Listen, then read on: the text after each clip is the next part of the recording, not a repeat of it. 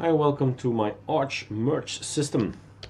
So we have we're filming actually with well, it's this one, ArchMergeD, that's going to be released 6.2.1, and I'm filming this in a dual screen mode, so I hope the 4K guys will see all the details and the others, well, less detail.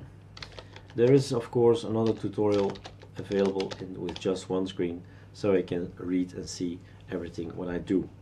But just check out what happens here when I press some elements, when I run some scripts here.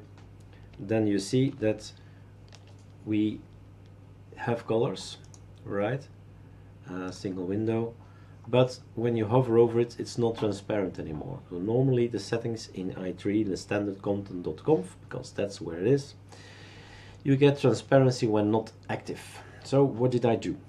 You can change it too. It's also, like I said, it's in another tutorial. This is just an experiment to show you guys what it actually is here on my system with two dual screens. That's the best way to experience i3. I start my atom, which is the one I like to work with these days, and you go to your hidden folder .config/i3 compton.conf, and then let's go over the settings I've changed that are normally not set that way. So shadow, I keep my shadow on. I like my shadows, that's okay, but I changed menu opacity to 1, inactive opacity to 1, so 2 changes there.